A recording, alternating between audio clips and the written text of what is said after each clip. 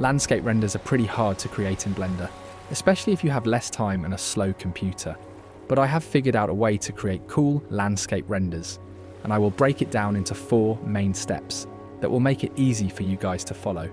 The project file will be available on my Patreon, along with some free assets that will help you to follow along. A lot of people, especially beginners, tend to think that references are useless and skip this step.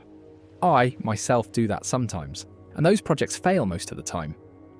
So the best way to find references is to search on Google, take help from Google Image Search, or you can even take references from games or movies if you want. Storing all of the references is pretty easy. There is actually a free software that everyone uses for collecting references. It is better to get less references so that you don't get confused. Even 3 or 4 are enough. You can move them in different categories if you want to make it more clear. Now that you have collected your references, you can start building your base scene, which is also called blocking out your scene. You can use a free tool that comes with Blender, but I won't recommend it because it takes a lot of time to generate good results and has a learning curve. On the other hand, I like to use an external software called Gaia. I don't know if I am pronouncing that correctly, so I can't teach you the software in this video, but one of my good friends recently created a new pack which contains a lot of mountain presets, which are very optimized and customizable. It also has a free version, and the render in the thumbnail was also made with the free version. It's pretty good, you should definitely check it out. In this step, try to add terrain, block out the base, and set up the camera. Increase the view distance and don't mess up the scale. Try to use the main human rig that comes with the Rigify add-on. Don't go to lighting yet, as it will obviously look bad and you will just quit your project. So have some patience.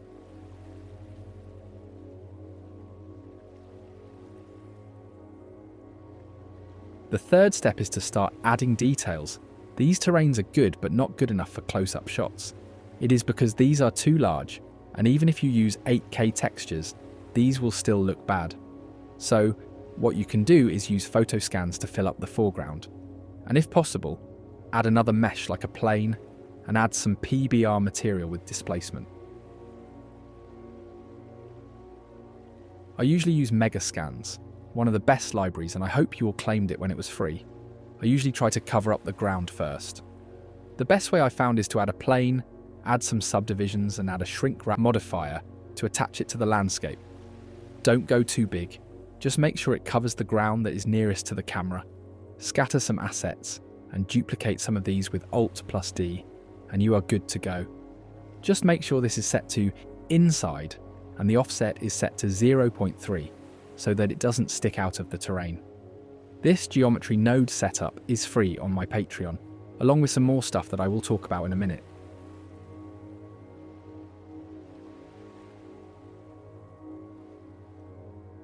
You can also add a plane with a subdivision modifier and use PBR textures on it to boost the details.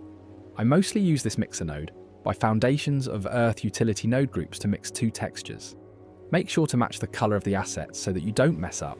You can do that in post, or you can just use the ambient occlusion node and create a mask which creates a blending effect with the material.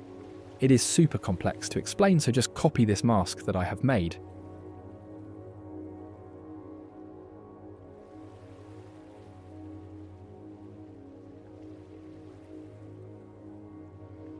Add some Megascans assets manually to cover up areas where you see some blending issues so that it doesn't show up in the final render.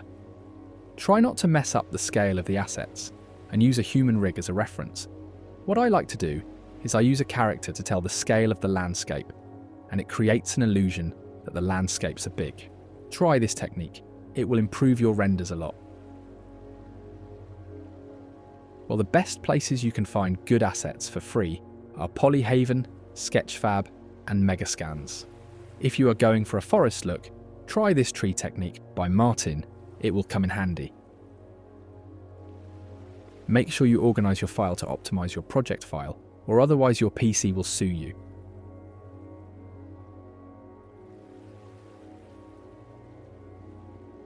Now let's move to the last step, which is to light this all. First, add some fog into your scene. It can be heavy, but it is worth it. You can also fake it by adding a big plane with less opacity. You can remove its shadow from the Object tab and play with its colour.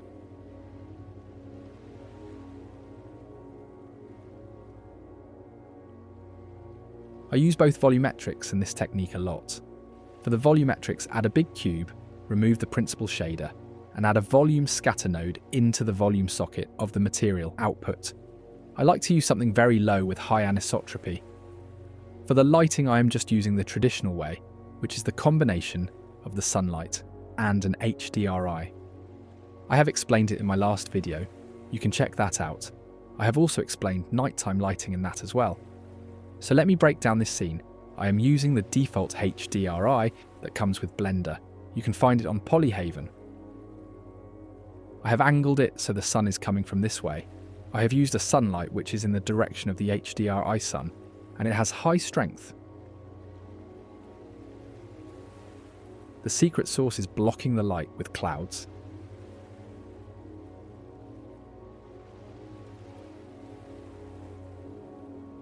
You can add a big plane and rotate it until it blocks the whole light. Make sure its colour is something dark so that it doesn't reflect light. Add a noise texture in the alpha with a colour ramp and play with the settings until you get something you like. You can get this for free, along with the geometry node setup for scattering assets on my Patreon for free. Link is in description. For the background, you can use images of skies from Unsplash and add those with mesh as planes with emission shader. Make sure to uncheck Shadow in the Object tab so that it doesn't block any light. Make sure it's very big and behind the mountain so that it looks right. I have moved some of the assets to create some shadow which shapes the light to highlight the character.